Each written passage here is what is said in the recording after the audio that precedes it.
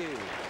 Thank you. A terrific audience here, and boy, I want to tell you, we have an entertainer right now that is just TNT.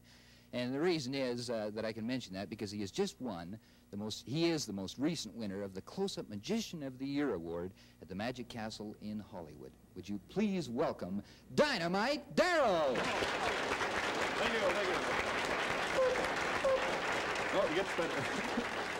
Well, hello, hello. Welcome to the Magic Palace. My name is Daryl. Your name? Linda. Linda? Yes. As in Dale Harney and Linda? You got it. Now, I don't want all the folks at home to think that we're working in cahoots. Raise up your right hand. What? We have nothing previously arranged to do. Nothing. I've been working on it. Oh, well, it's worth a shot. Before I do anything, I want everyone to realize that this is just an ordinary packet of cards. This is not a deck of TV magic cards. They are all different. They really are all different. I have nothing in my sleeves, nothing hidden between the digits. And before I do anything else, I will thoroughly shuffle the packet. The reason I don't mind thoroughly shuffling the cards is because the cards that I want are not in the deck. I cheat. Inside of my pocket, I keep two very special cards. Every deck comes complete with two jokers. I use the two jokers and a deck of cards, and I'd like you to pick a card, but rather than spreading them out between my hands and attempting to influence your choice, no, we don't do that here at the Magic Palace.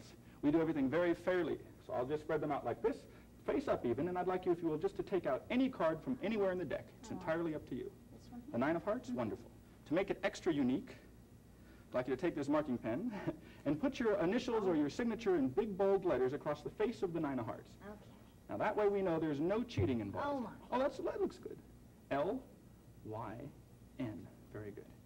Now, we don't need this. I'll put it back to from whence it came.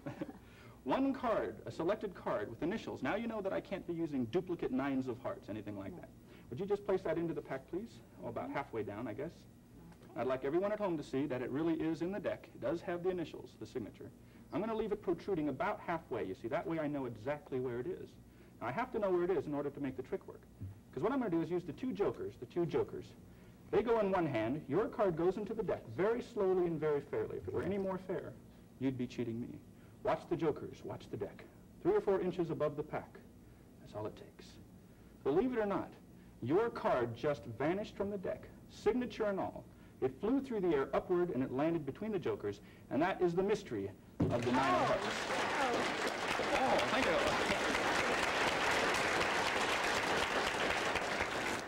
Okay, well, at this point, I would like to explain how that was done, you see. Please do. Well, it's a trick. No, I'll go a little more detailed than that. The Nine of Hearts goes into the deck. You see, what the magician does, or the card artiste, is as a card is placed into the pack, I count very quickly. So I notice where it goes. Like right now, it's between the 29th and the 30th card. So if I push it in, I know the card is now 30th from the top. That makes sense, of course. Oh, sure. Now, it gets a little bit more complicated because as I shuffle the cards, I have to count each and every card as it passes the tips of the thumbs. So now it is 33rd from the top.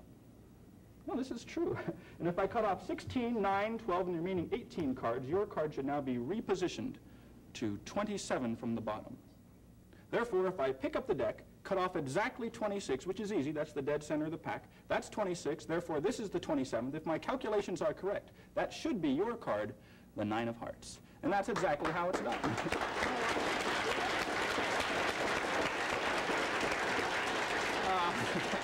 Oh, boy, you really liked that one, did you?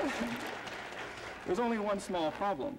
I mean, I'll be honest with you, that is a lot of trouble to go through just to get one selected card. There are other methods.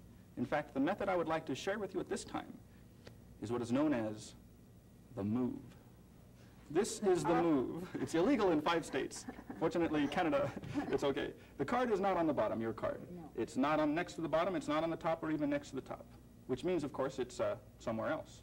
But if I do the move is a snap of the finger, your card rises to the top by itself. You see, that's the move. Now that you understand what it looks like, let me do it for you so you can see how it's done. It goes into the center of the deck. That's about the middle. It goes in slow motion. I haven't cheated. Not yet. It's coming up any second. But if I snap, that's the move. It rises to the top, cleverly disguising itself on the way. Tough to please, eh? No, if I snap again, it takes off its disguise, and it looks like the 9 we've grown to know and love. Let me do that again. Look, there's the 9. It goes in, I'll do it from the front. That way I couldn't cheat even if I wanted to. And I do want to. It's in the center. It's not on the top. That's the 5. Next to the 5 is the 8. But we want the 9. So all I do is the move. A snap of the finger, it rises to the top. Do you believe that? Oh, I forgot to do the move. You have to do it very, very loud, otherwise it doesn't work. Look, in slow motion, I'll push it forward, cover it with just a few cards like this, not the entire deck. Push it in, give a little snap, it rises to the top of the deck. But this isn't the top of the deck. No, this is the top of the lower half. The top of the deck would be this part over here, you see. That's the part to follow.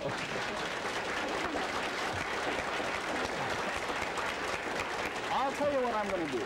To make this demonstration not only difficult, but almost impossible, I will attempt it without the aid of sight. Oh, here it is. There's the 9 of hearts. In fact, to make it extra difficult, I will eliminate half of the deck, okay? Now, I'm just going to use this half of the deck here. It's a lot easier to follow. There's the 9 of hearts. It has the initials. It goes into the pack. It's not on the top. I haven't even pushed it in yet. But if I push it in, take the 5, just tap it on the table, it changes to the 9. Now, you can go home and try this. Snap your finger. The top card will be the 9 of hearts. 1 out of 52 times. There's the 9 of hearts. I'll lay it face down, cover it with all these cards, snap with the other hand. It still rises to the top. Wait a minute. I can tell that a few of you aren't convinced. You realize, of course, I'm going to keep doing this until everybody loves it.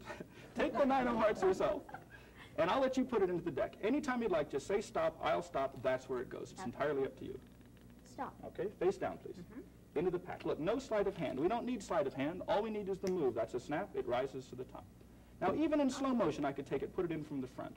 And I'll even leave it protruding about halfway until the very, very last instant. Look, I'll push it in with just my finger. All I need is the snap. That's the move. It rises to the top of the deck. All right. Okay. Still not convinced, are you? I'll tell you what. I will eliminate a few more cards.